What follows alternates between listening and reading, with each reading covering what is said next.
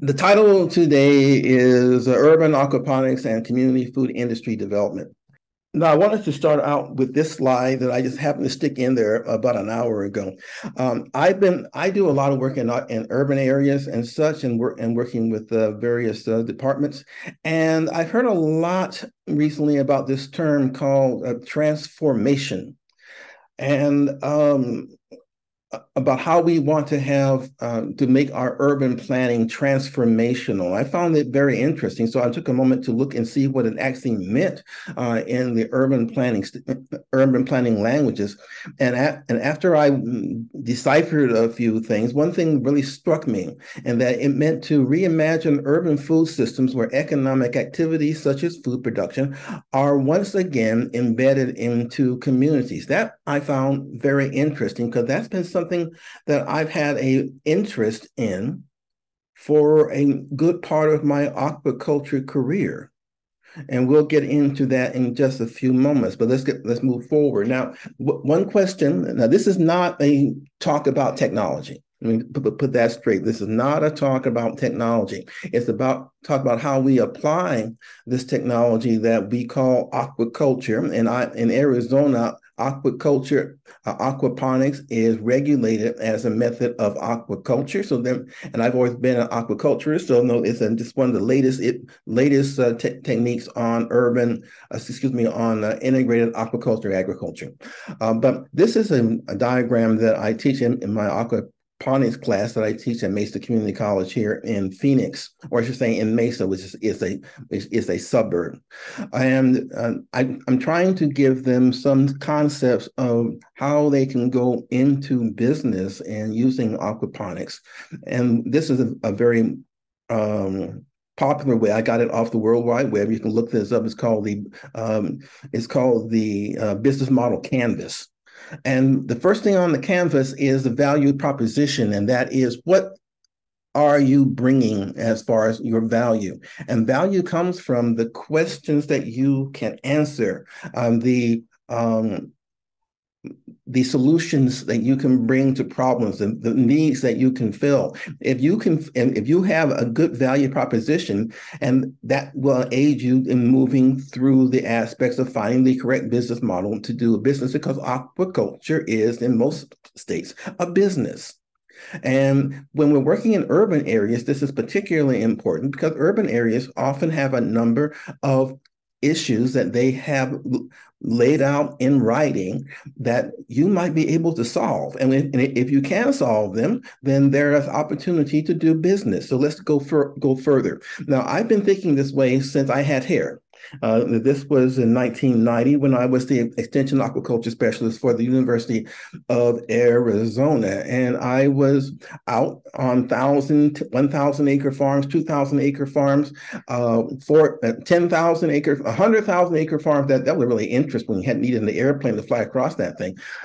Working with farmers, they often growing alfalfa, cotton, etc., but they were pulling water out of wells that were compared with clean water. It's a little bit salty. It was warm.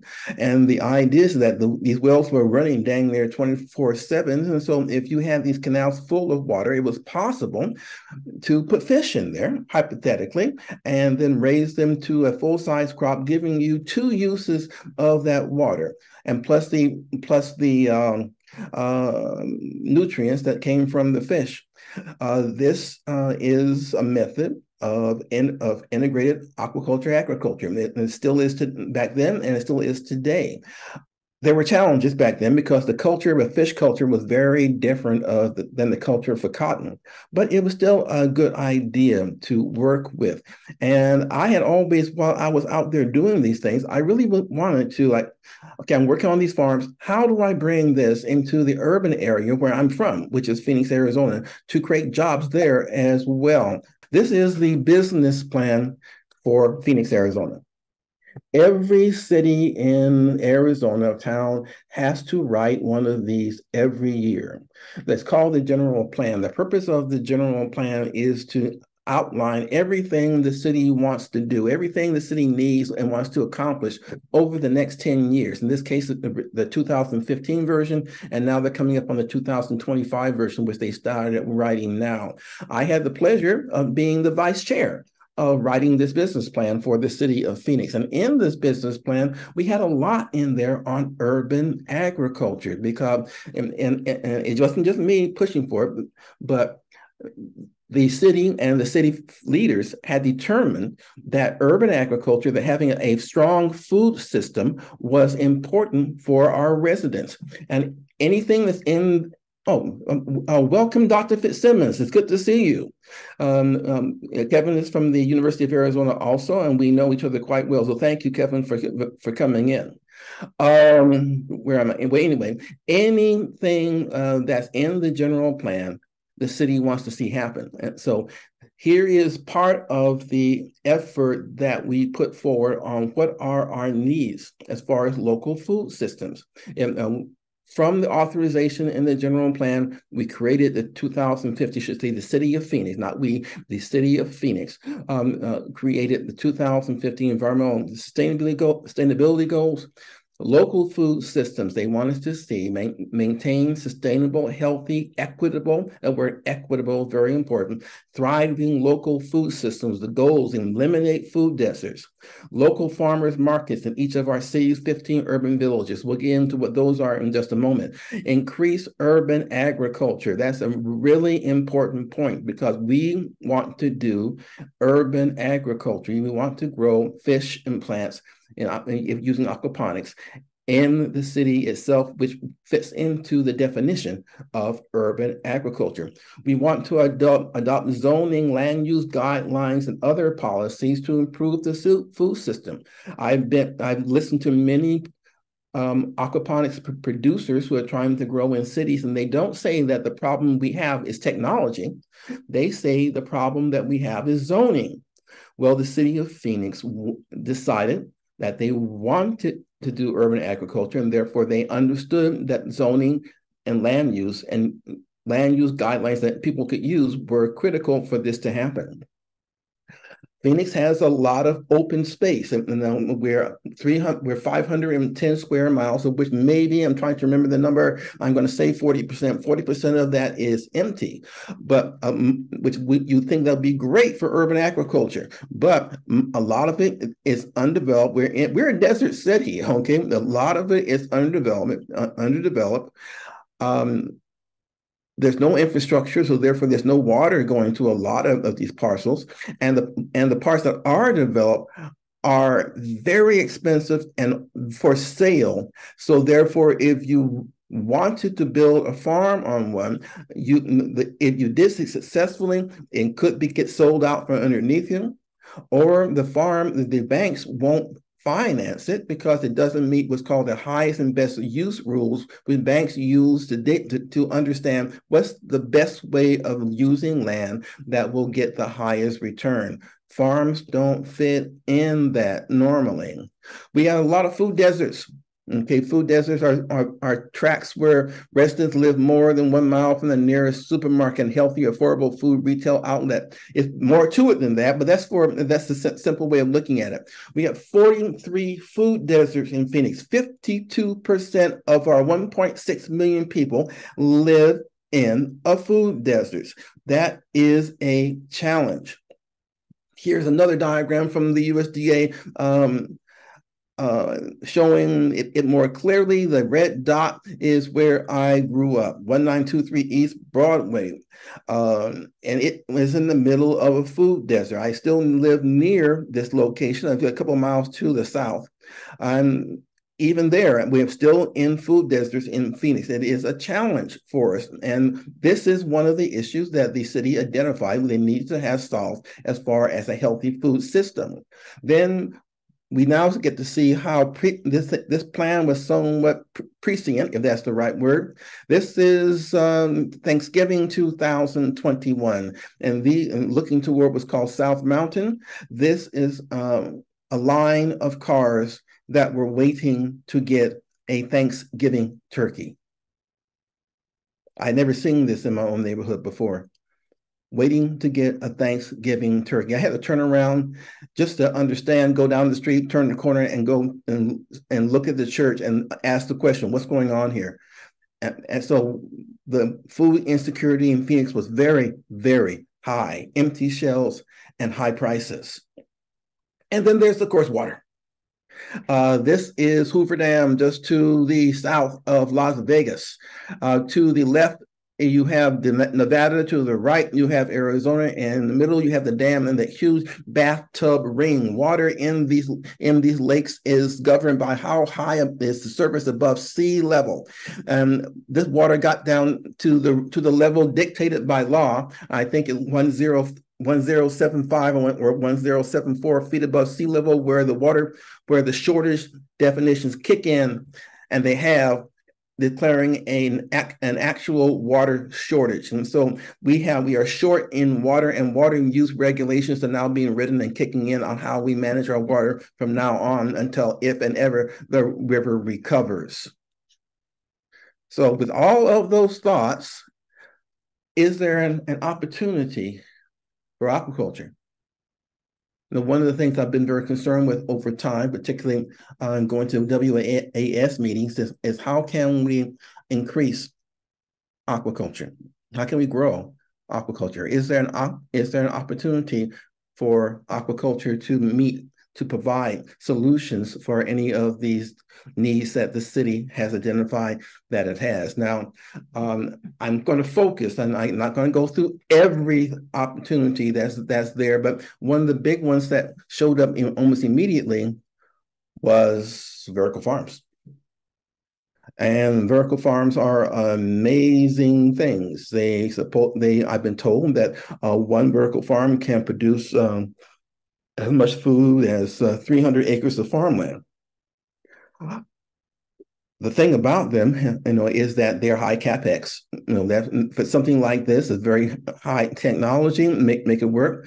They cost a lot. And they also, at least the initial version, I understand later versions are working on this, they focused on certain high-value food types, such as lettuce, as an example. Some were hydroponics, some were aquaponics, but they all had the same issue. And so they are looking at building these in Phoenix, to address their urban farming needs. But is there something else? I've always been focused on how can we embed food production back into the communities. These are very concentrated sources of food production, but also, is there another market? Is there another opportunity where we can have a different way of producing food so that it's re-embedded back into communities as far as them growing food for their community or beyond? And for that, we're going to need a different technology that's more accessible. So the thing doesn't want to boom. There we go. Then we come to the thoughts of this particular professor, is Dr. Clayton Christensen. He's gone now. Would love to have met him, from Harvard University. He was the one who came up with the concept of disruptive innovation. I don't know if how many have read that concept, but it's very cool in business schools. And please take a read of that. And what he basically discovered was that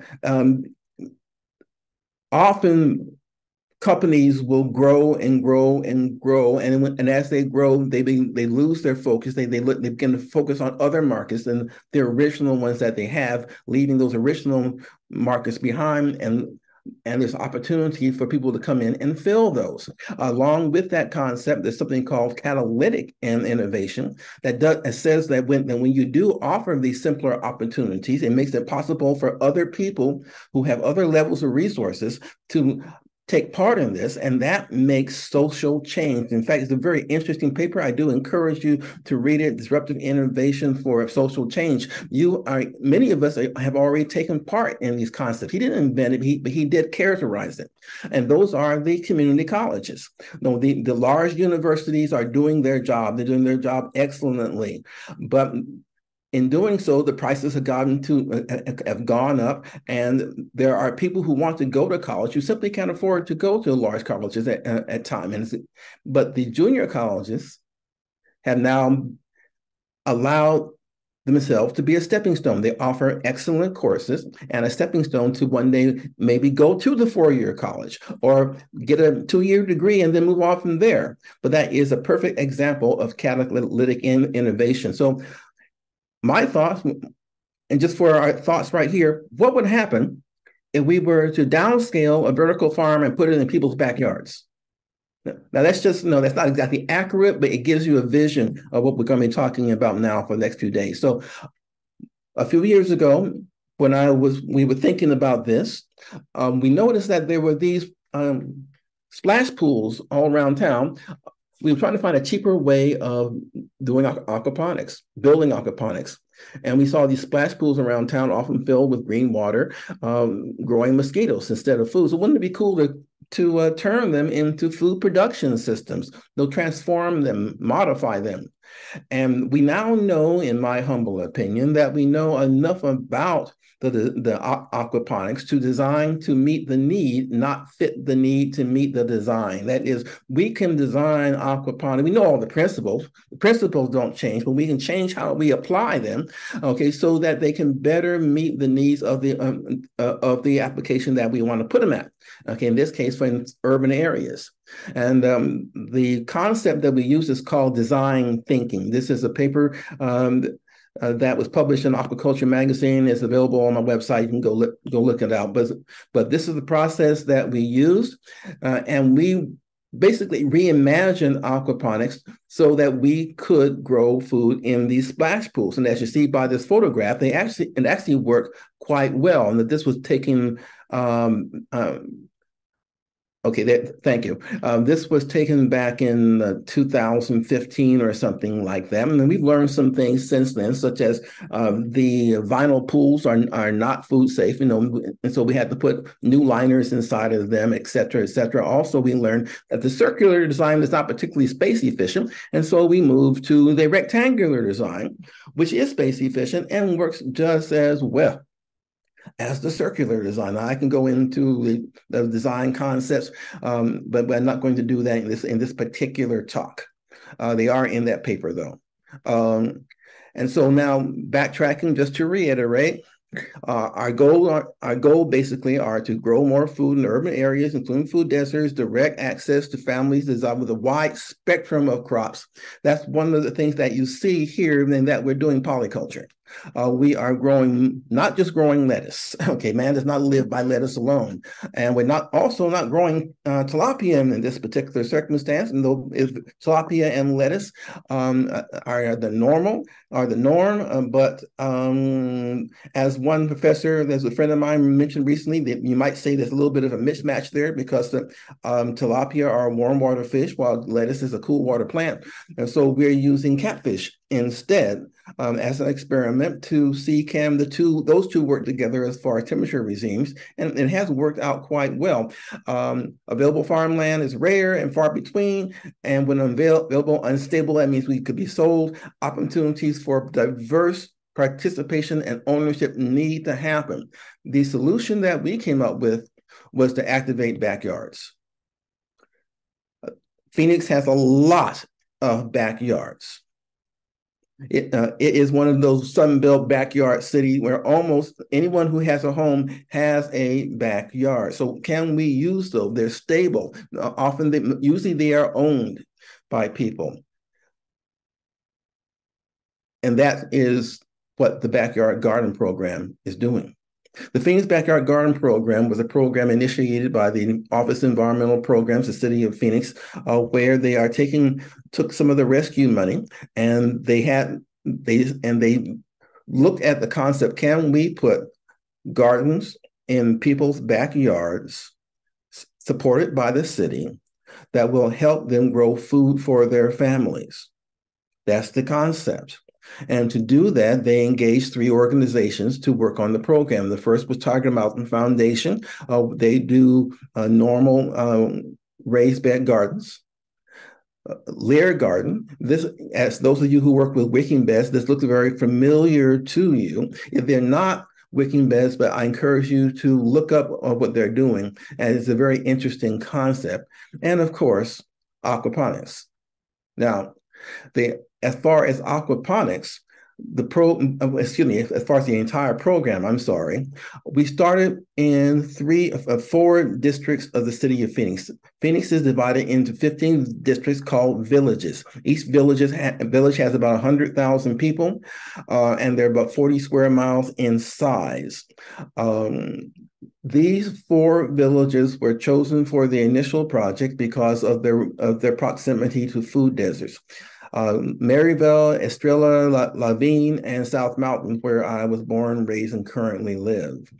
As time went past, it has been expanded. This is the entire city of Phoenix with all of the villages, and the ones participating in the project have been expanded to also include Encanto and Central City.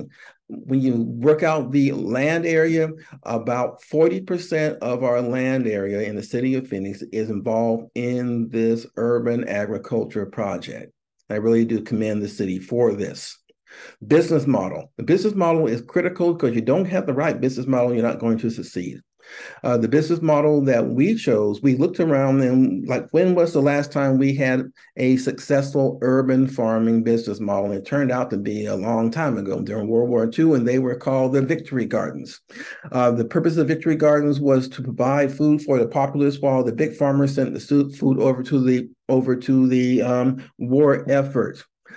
And they were originally called war gardens, but thanks to this is anecdotal information, but thanks to the writings of Dr. George Washington Carver on the victory of gardening, they were changed into the now more appropriate Victory Gardens.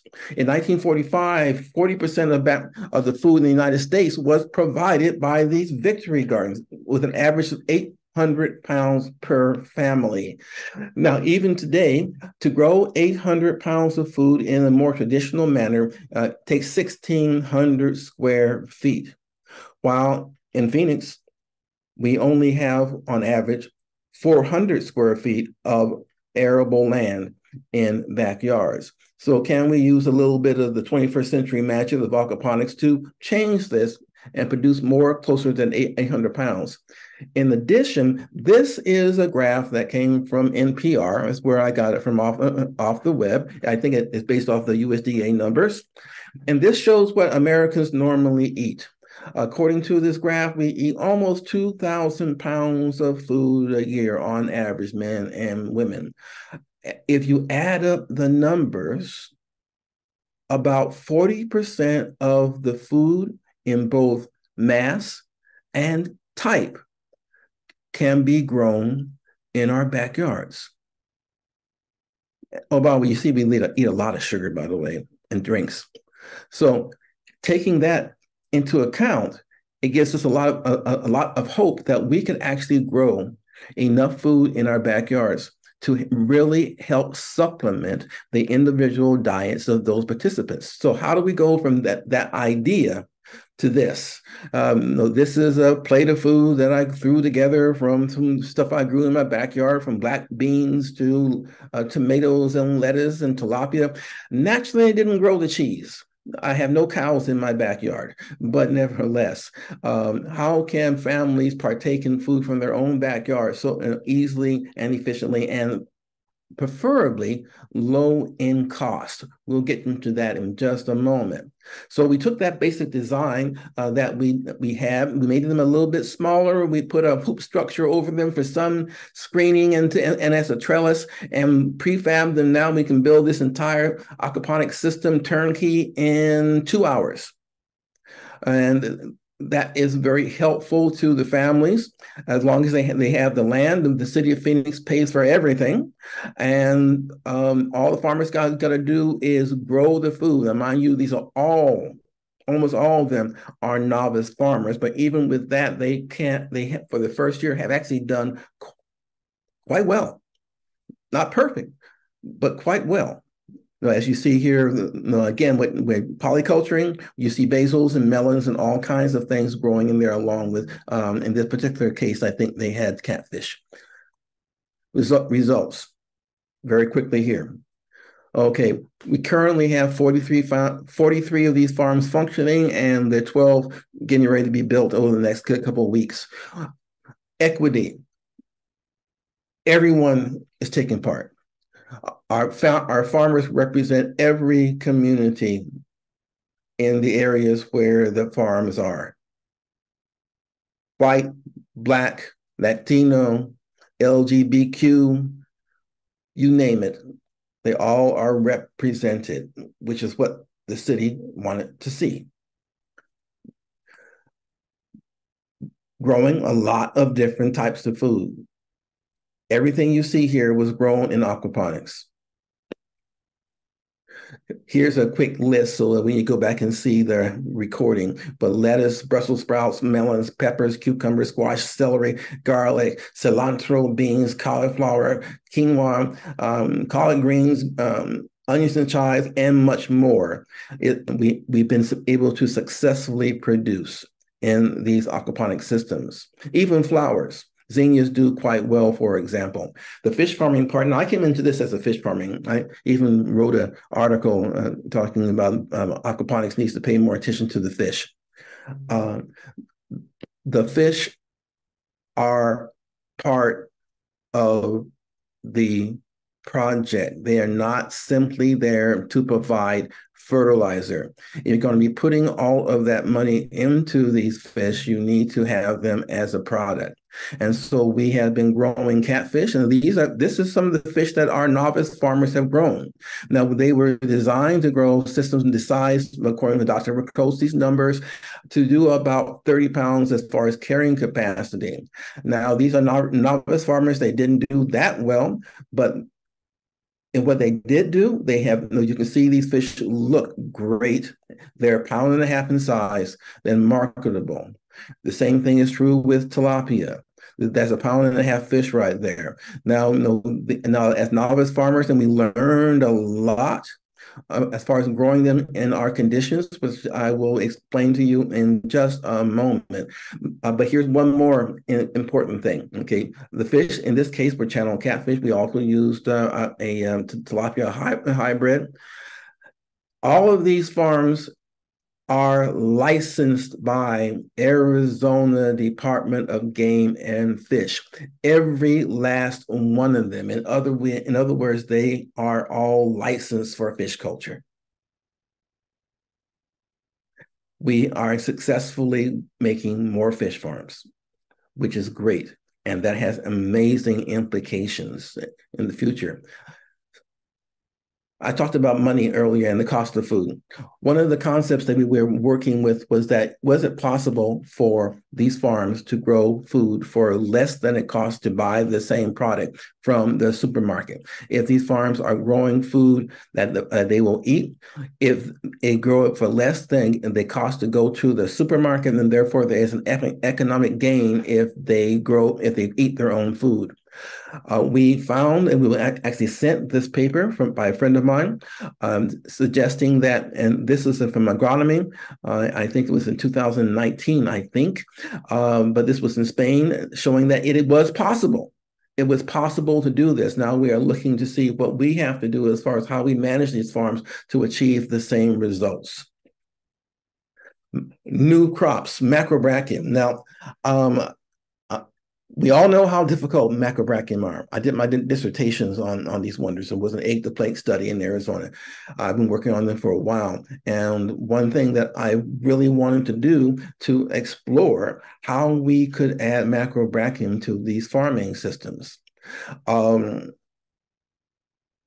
We put them into aquaponics at Mesa Community College once, and they did well, but they ate all the roots. So is there another way of doing that? And we actually, we got an urban farming grant to explore putting macrobrachium into the systems, and we're going to see what happens with that work. We need more fish. Catfish and tilapia are not enough. We need a cool water panfish. This is a bluegill, believe it or not. And it's about, thinking about 3 or 4 pounds. It takes a long time to get a bluegill up to this size. But we need these fish for our aquaponics because there are people who can't eat catfish. and tilapia are limited to warm water only. And so we need a cool water scaled panfish. I'm hoping that by saying this, there'll be those who have some leads on this information. But this is something that we're looking at. I'm looking forward to talking to some universities who are working in this area, and maybe this can be accomplished. If it hasn't already, there might already be stocks available I simply don't know about as of yet. Co-ops. If you're going to have a whole lot of farms, you should have a co-op. This is a way that farmers have been using for a century to grow more crop, to reduce their costs, and reduce the prices of the crops that they grow. Is it possible to set up co-ops? We don't know, but there are programs that our farmers are being involved in, that they're exploring this possibility. Education in schools. With this program, we have a system at one of our local grade schools. I go there every Tuesday morning at 7:45 and teach a class of aquaponics to the grade schoolers there. And this is really interesting working with those kids. They're learning a lot. Culinary. If you're going to be growing a lot of food, you have to know how to preserve it besides putting it into your refrigerator. You also have to know how to store the food. This is in my home. Is this a basement? This is a room in that basement my wife has set up. She called it our COVID room, and she has stored there all kinds of stuff from the aquaponics, et cetera, et cetera. So we're looking at how we can teach these things so that more people can take part in their own homes and canning and other preservation methods. And then building an industry. One thing that was really difficult in this program was sourcing the fish. And not surprised at that, because Phoenix is not a normal place where you would think that you would need to have fingerling catfish or fingerling tilapia as an example. But all of these other things you see in this photograph, this came from a slide online by White, and I can't pronounce the last name, but forgive me.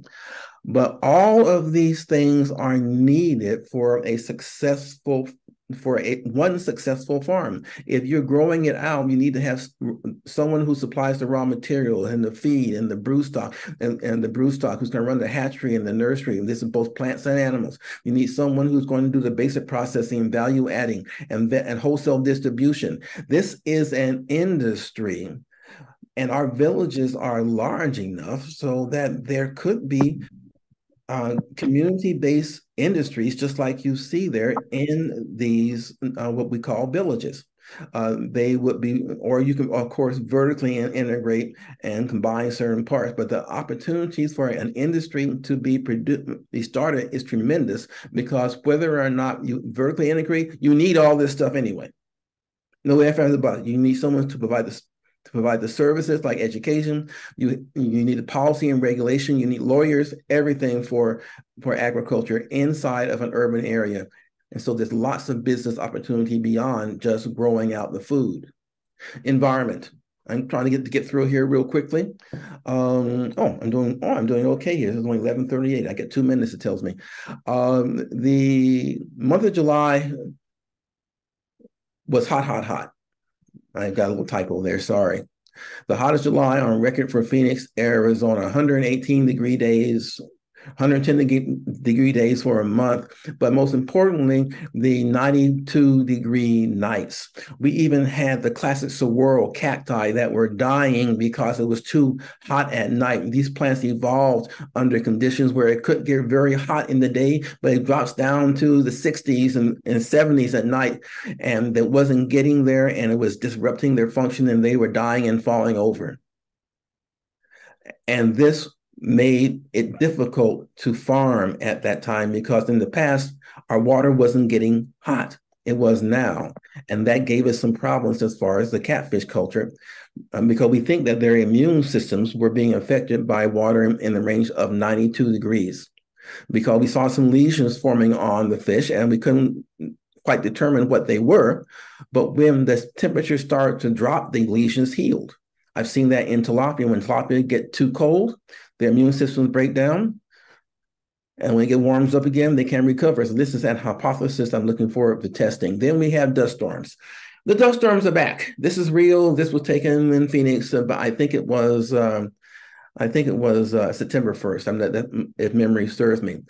This is what I saw out, and I didn't take this picture, but I saw this coming in. These were present when I was a child in Phoenix. Now they're back, and they do leave a mess. And we hit by hurricane speed winds. They do a lot of damage. How do you farm in 118-degree heat?